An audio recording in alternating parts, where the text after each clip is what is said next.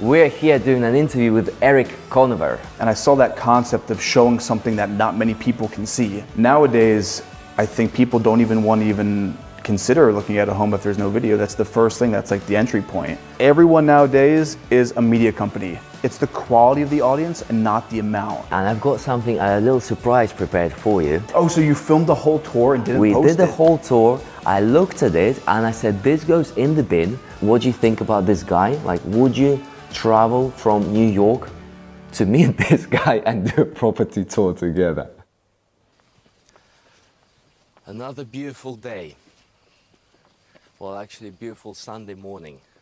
Trying to be all cool. Walk into the house, and we have a viewing soon. So instead of being home at bed, decided to come a little bit earlier. I can tell that Rafkat was like, you need to do this, and you were like, I don't want to do this. No, I was putting all my effort into it. But you see, like, the emotion. Well, just, yeah, the energy is so different. Well, because I think the difference now is like, you know now that you could sell from them. Like, you have the proof of concept. This was so, it was a question mark. You're like, is this going to work? And I can tell you had that kind of like... Yeah, well, at least when I saw it, I understood like I need to put more energy into it. But that was like, I was not being bad. I was doing the best I could. Isn't that interesting though, how the camera does kind of lower your energy a bit? Yeah. Like slightly. And you never see yourself how the camera sees you. So it's always the first impact is really... Well, that's the beauty of the camera. You don't have to do anything. The camera catches everything. So you just have to be you. Yeah, you know? Well, maybe a slightly better version of you at the beginning, especially. Because I mean, even like the clothes, like one of the things I really respect about your channel, like you're always so properly dressed. It's so funny because people are such haters sometimes. Your suit's ill-fitting, your sleeves are too short. Like I have long arms, like... And then I start getting them custom tailored and people are just like, oh yeah, your suit doesn't fit. And it's like, this is like a custom suit supply tailored suit. Like this is not... But I tell you, thank God I went with a suit as well. Because I mean, look at this guy. This isn't that bad though. Like as far as like the actual videography and this has all been one take. No, this is jumping, you didn't see it. This is lots of takes. Every take was like 4 or 5 trials. This is only a year and a half ago? Yeah, end of June, beginning July 2020. Even like how you like present yourself now, like how you dress, like even when you picked me up from the airport, the first day I arrived, I was like, wow, this guy dresses sharp. Like, well, I eventually, that's one of the things, well, I always tried to, but I thought like this style would be more casual, cool on yeah. camera, like I'm trying to be all cool, I talk about this style, but it comes across like completely different. Even the cinematography and the actual video production has increased, like with Rafkat, because I haven't seen any B-roll or beauty shots. Well, the thing is, we didn't get to that point. Like when I saw this, I was like, no. Is there no music either? No. But this is like the rough edit. Oh, the rough cut. The rough cut. A rough cut is also the videographer behind the... Yeah. Does your audience know rough cut? Well, he doesn't appear much on camera. I feel like he should be on camera. He's a stud. He should be then. Yeah. But he does all the videos, all the editing. He's amazing. I have to say though, I went back and actually watched a few of my first ones. Yours is not that bad. Like my first few property tours that I did, like the first 2 I did with Sirhan, so it was easier with 2 people, you know, because it's natural, you're having a conversation. But my first one I did alone, I went back and watched, I was like, this is horrible. I didn't even have it on a gimbal. We used to put them on tripods. Like literally a tripod, and I talk to it and then get the B-roll. Oh. Like you at least had the good videography. Yeah. It's not horrible. Like the potential is there. I can see now it's uncomparable. Like this compared to how you are now in the videos, it's like night and day. Well, I think that's good as well what you said, because like when I see it horrible, no, the next level. But I only like put this because I thought it might motivate someone. But it's a good point that you said that then. Thing is, you seeing yourself is completely different. Like even you watching it, it's not that bad. You say. I think also we're very similar in the fact that, are you overly critical of yourself? Oof. I am my biggest critic. Like not as much anymore, but when I first started, I was so critical of myself. I think it's freeing once you like, even the video we did the other day where it was just like 2 takes for the whole tour. Like it feels good. Yeah, true. Well, that's the thing. Like over the time, you look so much. I don't even know the word for it. It's just before you wouldn't see me out of bed till 12 o'clock. But it's real. See, there's moments of like realness in there where it's endearing. I'm trying my best. Like 24 hours on the phone, showing properties, showing clients around. And, but it's great. It's awesome. It's not horrible though. Like I think in your mind it might be a little, so you saw this and you're like, no, we're not doing it. yeah, I was like, no way. What did he say? He was just like, do you remember? I don't remember exactly what I said, but I was like felt so bad after that. I know how they made me try to do a second trial. And then, yeah, so what happened? So you did this and you said no, and then why did you continue? Well, I really believed in it. Yeah. And I tried my best to find a different option, someone else to do it, hire a person. But then the problem with hiring someone, they can then leave. And it was all about also branding of the company. And I think that what did for me in the end, like when I did this take, I knew I could not use it. So the owners of the house, they were fine about filming. There was no pressure and I could be there as much time as I could. And then I was convinced to do a second trial. But the problem is Sergey organized this house for me to do the second trial, which was a 14 million property. Sergey had to sell the idea to the owners to allow me to tour it. So when I actually walked in that house, I realized that, oh, we have to post this. Yeah, okay. Yeah, so there's the pressure there. There's no option. That's what you said right there. In life, from just personal experience, when you put yourself in a position where there's no option, that's when you will succeed. I think that's what did the thing. Because you have to. Like, so backtracking with this whole YouTube, I was doing YouTube for about a year and working a day job. I was working at like a hotel. Like, horrible job, horrible pay. And then there came a point where I'm like, if I don't quit this day job, I'm never going to be a full-time YouTuber. And I wasn't making enough to quit, but I just did it.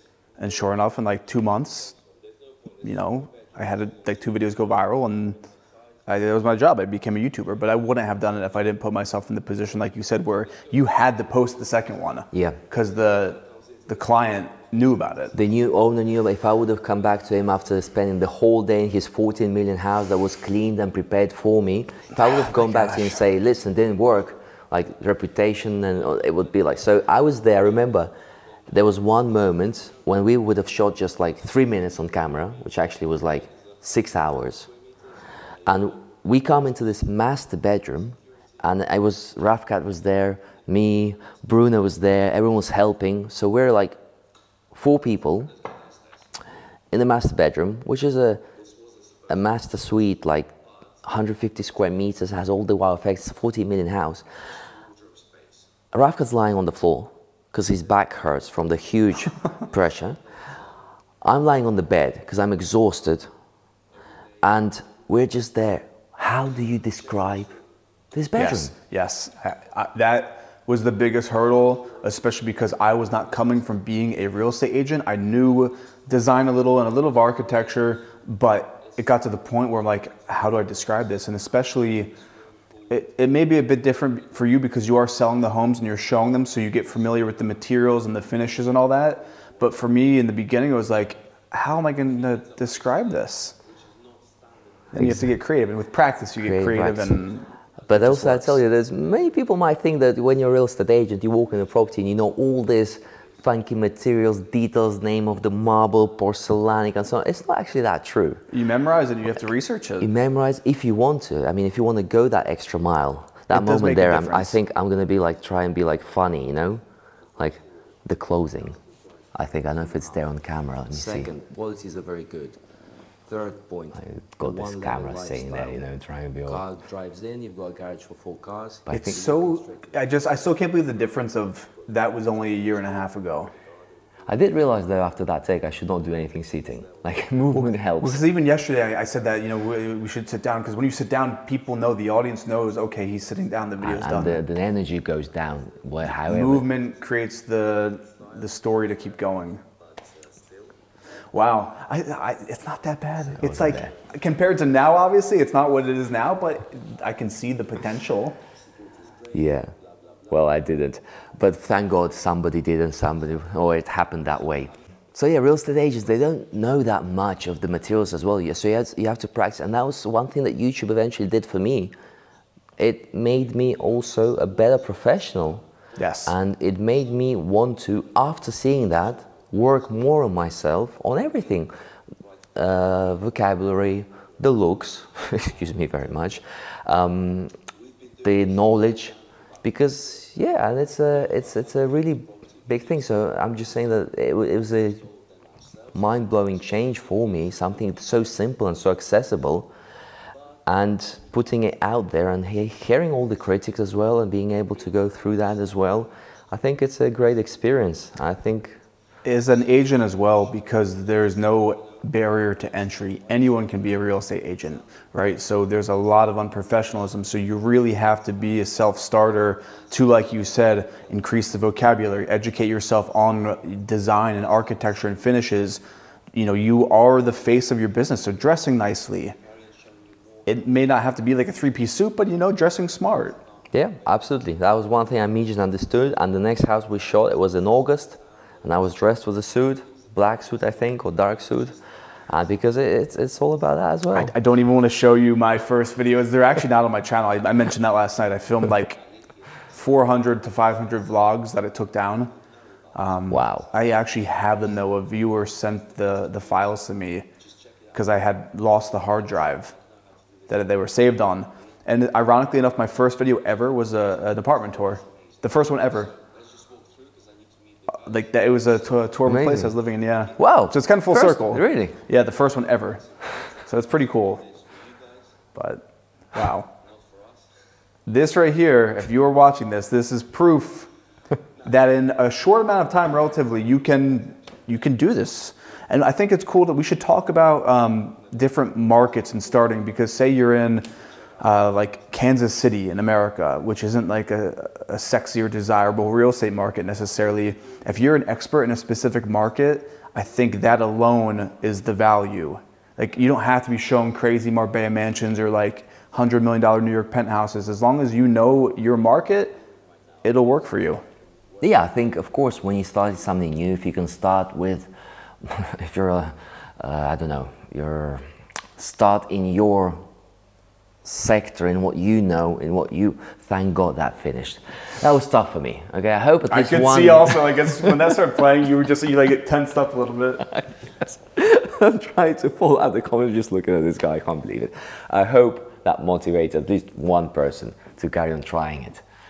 Okay, that's that. Yeah, if you want it bad enough, you'll keep going through the awkwardness. Yeah. That's what it comes down to. Like, if you want to do it and you see the value, you will continue on through the uncomfortable, because it's uncomfortable. Absolutely. But I was really happy to hear from you what you said. Like for me, even now, I think is absolutely true. And I just realized it over these days, but I think this day to day is like the moment when I have finally got to the place where I said to myself, okay, I can do this. I'm comfortable with doing this.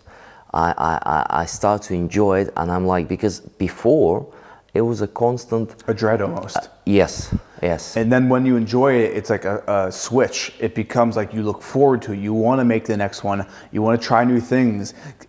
I relate to that very much, because when I first started, like I had, 2 videos go viral that were home tours.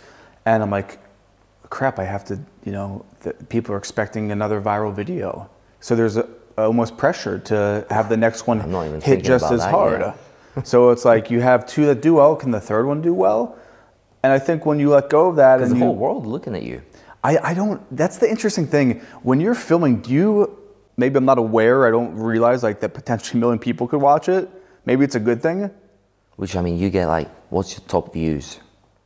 10 million views, and ironically enough, it's not even a home tour, it's like a fitness challenge. But like when I made that, I didn't even think that, okay, maybe 10 million people will see me like working out. It didn't cross my mind. In my case, I have I'm focused on what I want to get out of it. So I have a really clear vision why I'm doing it, what for. And the views, I really appreciate, I mean, all these comments, people who watch us, who encourage us to do it, it's amazing.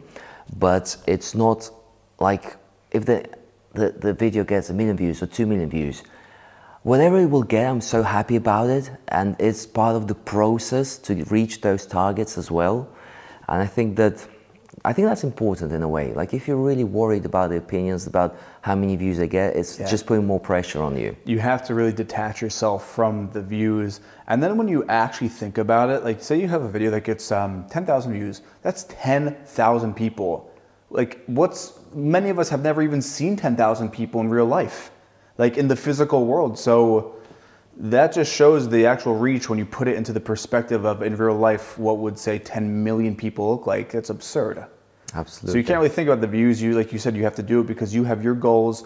Especially when I make a video, I have a goal of usually telling a story, like with the non-property tours, or like sharing a beautiful country and the things to do. And with the home tours, it's showing off a cool home, because a lot of times I think, would I want to watch this? Yeah. That's the question I always think anyone should ask themselves who they want to start on YouTube. Would you watch what you're making? And I've had moments where I wouldn't watch my stuff. That's what I'm going to take out of this conversation, like, because we're so small compared to your channel. You've been in this so many more years, but and hearing from you that you actually wanted to quit at some stage, even being so successful at it, it just demonstrates that it is difficult. It's way more difficult, tougher than you think. And even though if you want to try this, and this is going to be demotivation maybe, but it's not going to get easier in 2 or 3 months. It's a question of really, really hard work. That's why so many people try and they don't manage eventually too. Yeah, it's just not stopping. Like I said in the beginning, like I don't think I'm good at one thing. It's I didn't stop. I was consistent. I remember very clearly at 2K subscribers, I wanted to quit. Like I didn't post for 3, I'm quitting. And then again, right around like 300,000, I almost quit. And then most recently at like 1.5 million, I was very close to like, I'm done this. Wow. And I kept going because it's something I enjoy. It's something I'm passionate about. I like making videos. I like the community aspect of it. So yeah, I mean, I don't think I'll ever stop. I think I'll always be. It's a creative process. In that sense, it's amazing. And tell me please, what's the most expensive property you toured? Most expensive property? Actually, the one I just did in New York, it's... the apartment? Yes, the Japanese inspired by Hiroshi Sugimoto penthouse in 432 Park Avenue, 135 million. I've also done the Alwood Estate in Los Angeles, Holmby Hills, was 115 million. Wow. Those are the 2 highest. Wow. Yeah, and that you can't even comprehend that. Like over $100 million. There's maybe what, I think 3,000 billionaires in the world. Like the pool of buyers for that is so tiny. Yeah, but hopefully if it was like, if you got 1 million views on that video, maybe not the billionaire, but maybe his neighbor kid, or the business neighbor, partner. Yes, exactly. Or the maid, like she's cleaning, she hears him say, I want to buy this place. And you, oh, have you seen that? And then it works, so for the seller as well, it's nice when like the seller, you can say, hey, the video we filmed has 2 million views. It makes them feel good. Even if a sale doesn't come, you have something to show. It's branding as exactly. well. It's the branding. It's the branding. It's getting the home out there. Even the agents, I like to do agent interviews. Like at the end of our tours, we kind of just sat and chatted a little bit. I think it's important when you do collaborate for, like on my end, because I'm not an agent, to give exposure to the agents who are listing the home. Yeah, absolutely. No, and then you end up doing their job easier as well, because I mean, to explain when you do a client viewing, it doesn't go exactly as planned. You can't really talk like you want to say. It's very different than a video too. Therefore, when you do it for them, you also make their job way easier. Yeah, that's the thing also, you've probably noticed this, but when you make a YouTube home tour, it is so different than showing a home in real life. Like when you show a home, you would never say, oh, this is Carrera marble and this is inlaid LED. The guy just walked past you and he's in the terrace and you're still trying to pronounce the marble. Because yeah, the details are great in the video, but at the end of the day, it's how the home feels, how it makes the buyer feel. It's not like, oh, this costs this amount, or no one has asked that. Even when I was selling in New York and I was showing homes, no one would ask like, what is this finish here? Or like, does this have shadowless trim? Or people don't care. Exactly. That's an interesting fact, but it's absolutely true. But then every client is also different, so you kind of have to adapt to their likings, their way of talking, and what their eye is catching, what they're looking at. Exactly. You read the client, you read how they are. If they want to go off on their own, you let them go. If they want you to walk them through it, it's just, I think, being aware and just listening. Sometimes I even stand outside the door. Yeah. Just tell them to watch the video. Wow.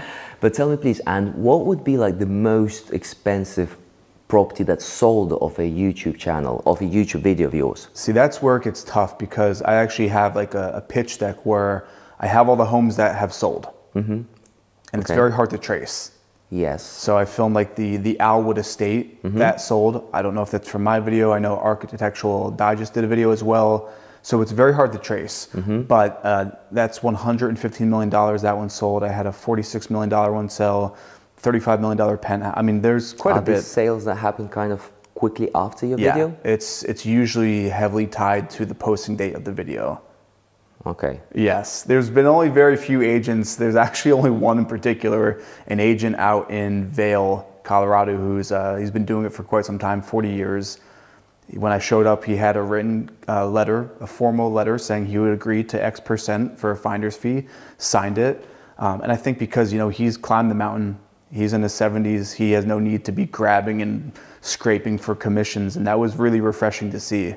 Taking into so he actually took the time to ask the client where he knew the property from and get the feedback to you and that to make it transparent to me that bought it because of your video. Yes, so to make it say, okay, someone comes and says, hey, I saw this from YouTube.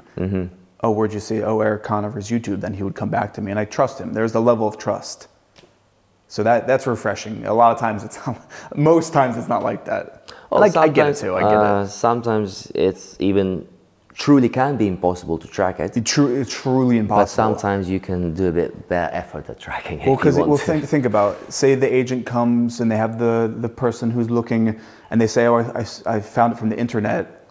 It's in the best interest of the agent to not say, oh, did you see it from Erik's video? Because then they have to give, you know, 20-30% of the commission. Sure. So they're just happy to get the person. And at the end of the day, like, I'm fortunate. I've done very well from social media. Like beyond the craziest dreams, like I was making like $15 an hour working at a pool at this hotel. My first year in New York. A pool?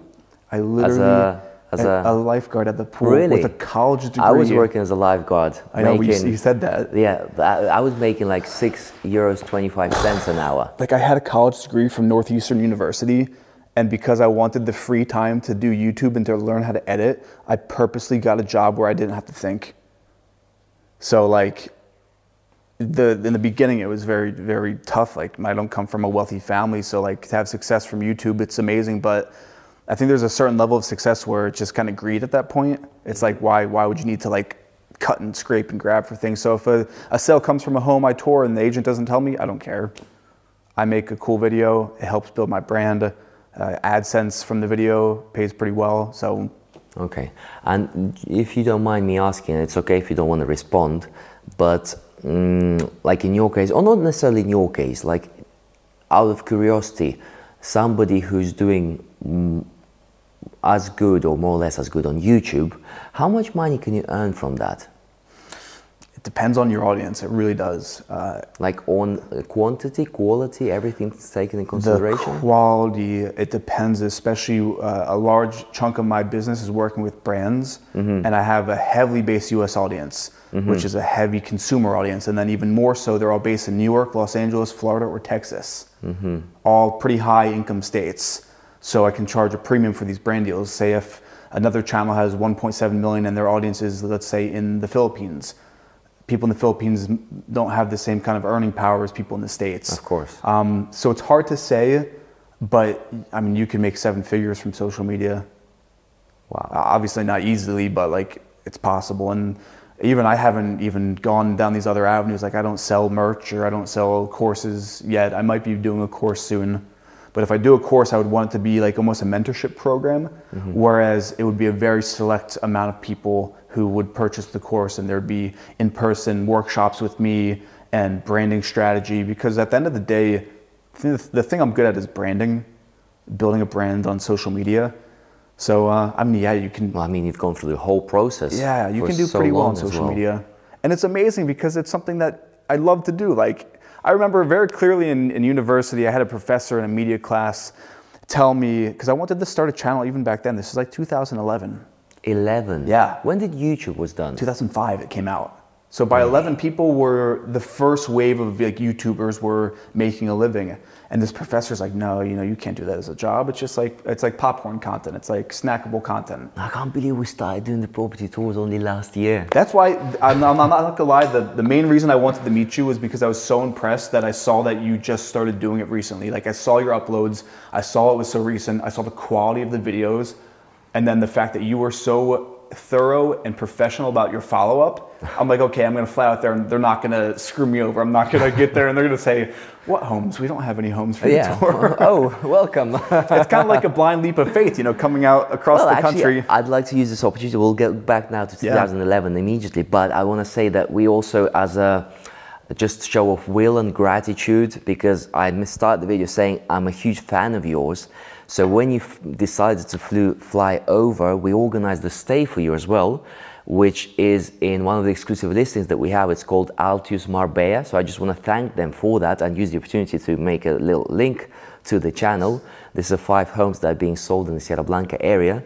And I can say firsthand, the homes are incredible. I'm not just saying that because I'm staying here. The design, I love the layout. The sunroof, the pools, the views. Check out the whatever you can see from there. They're very, very nice homes. They're very well done. Yeah, and only between 2.5 and 3 million euros per unit, which is not bad at all. I love how you say only. Only. It's still pretty good. But in the luxury market, it's on the more entry side. Well, you know, we're still on YouTube. Remember what I said? Because once I did this video that went viral on Instagram, I got 20 million views. And I put villa for sale in Marbella only for 6 million euros. I think that only... That was only 6 million? That house, the one that went viral? Yeah. And I think the fact that I said only made people like, there was the commenting like, only, how dare you? Like, I actually have a video doing very well right now. It's the narrowest apartment in New York City. It was Dutch built in the 1800s in someone's driveway. And I said, selling for only $5 million. And people are like, only $5 million, what? Which is a good thing, because then you get people to comment, and then that's what I say when I was talking back before. You play devil's advocate. Depending for what social media, where you post the information, you need to also certainly adapt it a little bit to that ways of how it works. But going back to 2011, you said you were thinking. Yeah, I've been wanting to do this for a long time. Really since 2010-11, that's when at first like, oh, maybe I should start a YouTube channel, like even in university. But I just didn't have the balls to do it, really. I didn't have the courage and the confidence to put myself on camera. Because even when I first started, all my friends from school were like, why are you filming yourself? Who do you think you are, thinking that you could... Especially 2011. Yeah, well, no, so I started, my first upload was 2014. But even then, see, I was 3 years out of school. You know, a lot of my friends were kind of well into their careers, and here I'm like working at a hotel and like filming myself vlogging. They're like, what are you doing? But now those same friends are like, hey, can I come to Marbella with you and, you know, fly out business class? And it's like, I don't know. It's an interesting world. No, and you said just the fact you posted, I think, one story you're in Marbella, you got like 50 emails or something. But that's the beauty of it also. You meet the community. I used to do meetups when I would travel, like I mentioned, and I made a lot of good friends from the YouTube. I mean, even us, like we met through social media. And actually, that's another thing I wanted to ask you, because I concentrate this conversation on YouTube, because that's like for us the main point of interest, but it's not only YouTube. You've got Instagram, you have TikTok. This happened because of TikTok, because of a video that I wasn't intending to do, which I did, which had no result on our Instagram channel. Then some TikTok account got this video, posted it somewhere I didn't even know about. You saw it, reached out to the account. They said, this is not us, yeah? I had to like find you, because I had seen your videos a long time ago. And I didn't remember, because I didn't know your name. I knew the name of the company, Drumelia, but I didn't know your name. So it was hard to find you. I was literally searching like blonde real estate agent in Marbella, and I found you. And then I found your email, and or maybe Instagram I found first. It was Instagram, but it's interesting. I didn't start TikTok until like a month and a half ago. I was very, kind of not against it. It was just like one more platform, and we had this discussion off camera where I wouldn't really do social media if it wasn't, like, I would do it for fun, like I would make videos, but now it's a business. You know, wouldn't do it as much. So it's interesting with TikTok. It's I find it fun now because we make these quick little like you know, one take videos, and it's fun. There's less pressure than YouTube. Well, yeah, YouTube has now implemented the shorts, or the short videos, which you back before you said that they're like kind of maybe the future. Yeah, they're pushing very hard. A big recommendation there, which we noted. But do you think like you have to be also, like for us, we're not on TikTok, or we're almost starting. Is it that important, or is it just a place to be there because you have to be? Or do you think that also, like YouTube, I can see the effect on real estate, and we're selling through YouTube. Instagram, I can see and feel we're selling from Instagram as well. TikTok, for me, is still something like very strange. I think on TikTok, you have to show your personality, whereas you can show these beautiful homes and they'll get a lot of impressions and views. But like once you show like a silly dance, or you show like a morning routine day in your life, and people get to know what you stand for, what you're about, then there's the value there. But then again, that's kind of like you have to put yourself out there, which can be scary. You might not necessarily want to put your personal life out there. Well, I mean, to a certain extent, YouTube also started like that. The audience, when it, I mean, 2014, 11, it was more much just younger people. I was vlogging back then. I was just filming my life. It was totally personal. Yeah. Too personal. And now we get clients of all ages, like reaching out.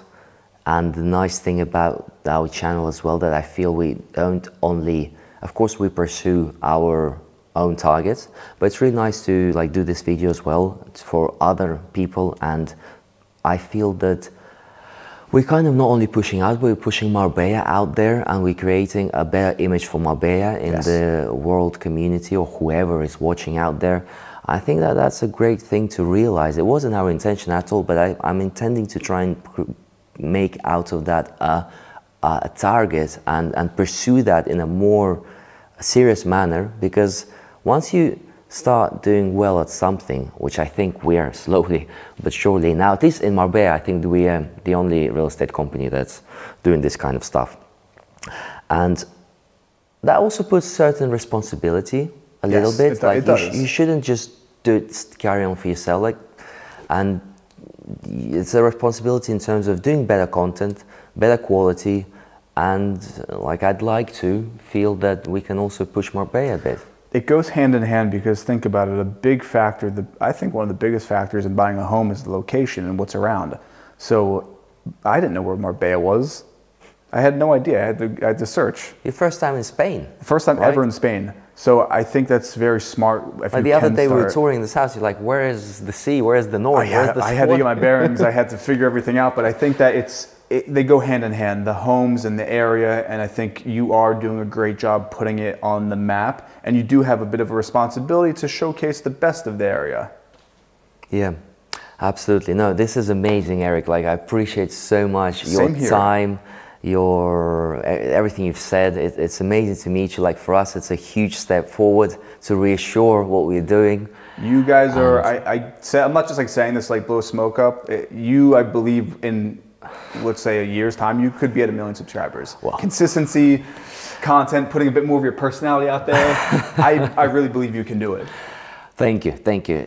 Hopefully, first of all, I'll be a happier person than I am today, and but because I'll have the 1 million subscribers, of course. But it's interesting. See, you say that, but like, that was my goal for a long time. Like when it first started growing, like I need to hit 1 million. I need to. And I'm like, oh, my life will be like this when I hit it. And then I hit 1 million subscribers, and I'm like, I'm the same. It's exactly the same. The feeling of accomplishment is great, but I think sometimes the journey and the doing, the growth, is the most satisfying part of anything. The destination's great, but I think it's all just like the build up to getting there is what, like, I agree with you. And I think one of the beauties of this is that we're doing something still which is new. You don't have boundaries in what you do, so the destination can be even beautiful, more beautiful than you would expect or think of, and in the process you learn it. Yes. And these things open up, and these possibilities open up. When you remove the expectations in life, that's when the beauty happens. When you have your goal, but how you get there is like the zigzag road, and that's where it gets fun. Well, man, Erik. So like you have this end point, but like, you know, a year ago, I wouldn't have thought I'd ever be in Marbella. And then, you know, I had a lot of crazy stuff happen last year in my life that wasn't the best, but I would not be here now if those things didn't happen. Absolutely. Maybe because of this, I might go to New York someday soon. You have to go to New York. That would be amazing. I will return the favor on the hospitality. Oh, thanks, man. Yes. Thank you. And I think we're coming to an end. I'd like to finish saying that we toured 3 properties in Marbella, I tried to organize for Erik to see the best properties that are available on the market currently. So those will be coming out very, very soon. Stay tuned. Of course, all the links to Erik's channels, we don't even need to put them, but they are there. And truly, thank you. Thank you, Artur. Amazing. Thank you very much. Keep it up.